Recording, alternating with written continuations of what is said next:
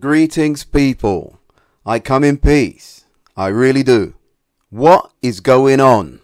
Was it all a false alarm? You'd think so, by the way Ryan Garcia is acting. He says he's been cleared. I don't see how. If so, VADA would have lost all integrity. Or was it the New York State Athletic Commission? How are they connected? Anyway, who will trust them? And who will use them if all this fanfare proves to be a false alarm?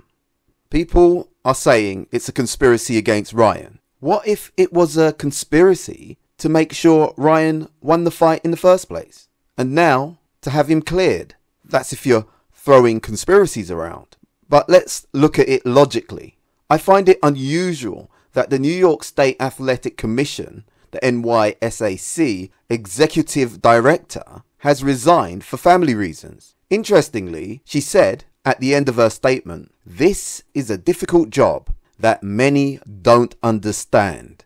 That's an unusual thing to say on your leaving statement, resignation, whatever you want to call it. Was it a resignation, or was it early retirement with a nice leaving endowment? Or was it a guilty conscience? Or was it because she did something wrong? Was there too much pressure and scrutiny? It's curious that she makes this decision the day before the news broke that the 19 norandrosterone was all of a sudden negative in the second test. Maybe it's all a coincidence.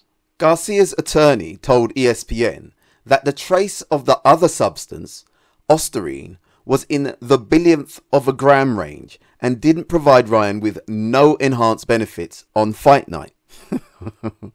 Well, you would say that. You're Ryan's lawyer. We don't know the context of the measurable amounts. While that sounds extremely high, it's not about quantity, it's the quality. Any amount in your system is a failed test. It's either you are pregnant or you're not. You can't be a little bit pregnant, can you? By the way this is going, it's like the fix is in. It looks like they are angling to get Ryan off, exonerated. How does the song go? New York, New York, big city of dreams, but everything in New York isn't always what it seems. They don't mess about. These people are thorough. Whew.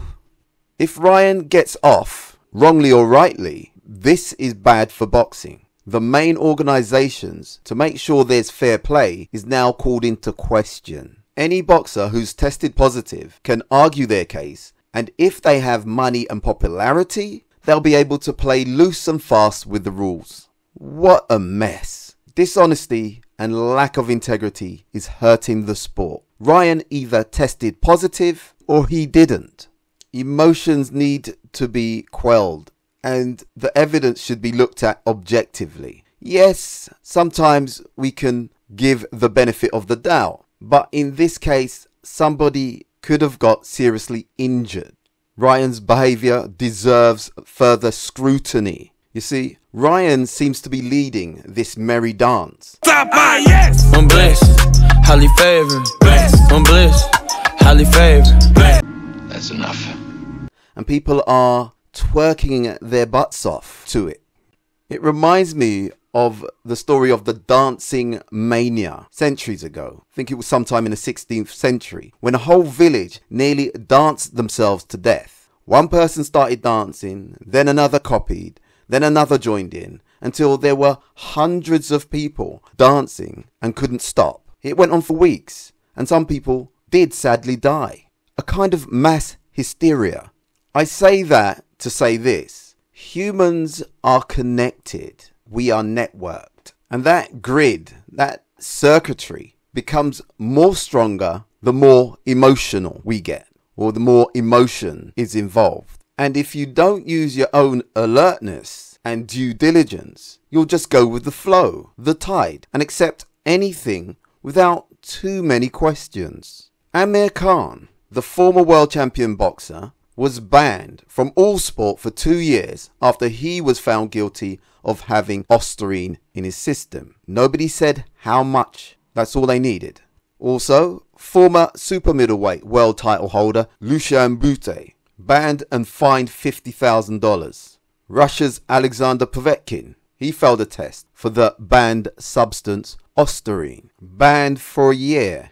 and lesser known boxers like Philip Bowes, who was banned from all sport for 4 years following a first offence of violating the anti-doping rule for having a prohibited substance in a urine sample. Immediately after he had fought Akeem Ennis Brown for the Commonwealth and British lightweight titles, analysis of Mr. Bowes' A sample returned an adverse analytical finding for ostarine, a selective androgen receptor modulator, SARM, which is a drug designed to have similar effects to testosterone. Ostarine is banned in sport at all times under the World Anti-Doping Agency, WADA. It's on the prohibited list, clear and simple. If there is cross-contamination, then provide the details and the proof. Ostarine was found, simple. The amount is irrelevant.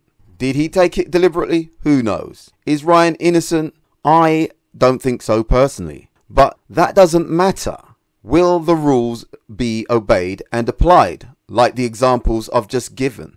That's the question. Because if justifications and politics gets in the way, boxing will be in a quandary, a dilemma, an impasse. I'm blessed, highly favored. Blessed, I'm blessed, highly favored. Yuck. Anyway, thanks for listening. Please subscribe if you like. And remember, choose life.